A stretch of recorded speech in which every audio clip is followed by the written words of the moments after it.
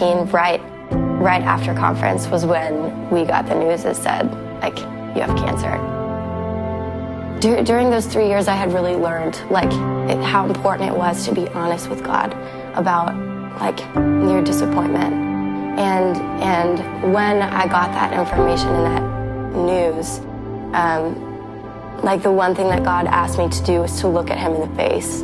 You know, sometimes you're so angry at God, but at the same time, God is the only one that can get you through it. And so I just decided to say yes when he asked me to, like, look him in the face and to listen and to pay attention, because I think something really profound was going to happen.